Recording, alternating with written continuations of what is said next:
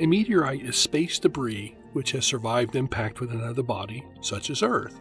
Meteorites are often confused with meteors, which are the streaks we see in the sky as this space debris goes through our atmosphere. As this debris enters our atmosphere traveling at a high rate of speed, friction and pressure interact with the debris, causing it to heat up and radiate energy that we see as a meteor. These are often called falling or shooting stars.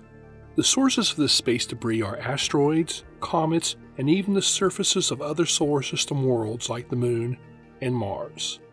While in space, small grains to debris about a meter in diameter are called meteoroids. So if you find a suspicious looking rock, how can you tell if it's a meteorite or not? There are 4 visual clues to an initial determination. First, does the rock attract a magnet? It turns out that 99% of all meteorites contain some iron and they attract a magnet. Second, does the rock look burned? During their flight through the atmosphere, meteorites develop an almost charcoal-like exterior called a fusion crust. Third, does the rock look like it's been shaped as it came through the atmosphere? This is called aerodynamic shaping and is due to the debris' fast atmospheric flight. Fourth, does the rock have pits or look like someone put thumbprints into wet clay or Play-Doh? These thumbprints, called regmaglyphs, are also due to the debris' entry and flight through the atmosphere.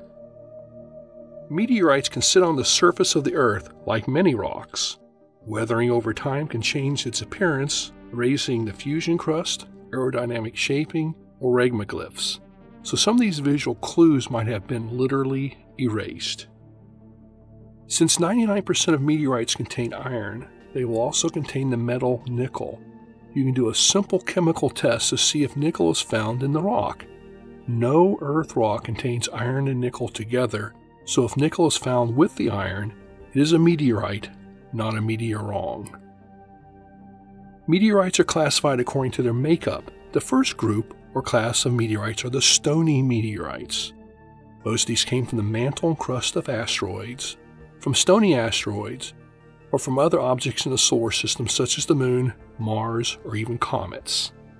If you look at the interior of a stony meteorite, you will see something quite different from Earth rocks. Stony meteorites are made up of silicated materials. You will also see metallic flakes. This is the iron and nickel. It turns out that 94% of all meteorites found on Earth are stony meteorites. The second class of meteorites are the iron meteorites. As the name sounds, they are made up primarily of iron with varying amounts of nickel. These meteorites are very dense, thus heavy when compared to similar sized stony meteorites. The interiors of iron meteorites are also quite interesting.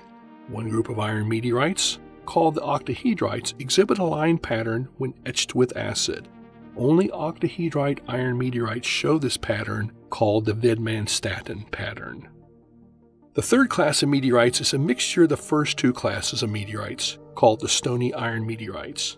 On the exterior, these meteorites resemble the other 2 classes. But if you cut them, and again look at the interiors of one type of stony iron, they are quite spectacular. These stony iron pallasites are like cosmic art. A collision in space between an iron asteroid and a stony asteroid created these meteorites. You see the metal iron-nickel matrix surrounding the translucent greenish inclusions. This is olivine, sometimes called peridot. Other rare meteorites include those from the Moon and Mars. Something hit these worlds, ejecting bits and pieces out into space.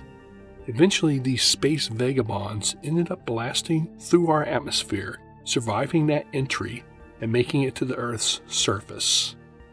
So whether in space, blazing through the atmosphere, or ending up on Earth, this bizarre game of cosmic billiards has been going on for eons. And from these space visitors, we can learn a lot about our solar system.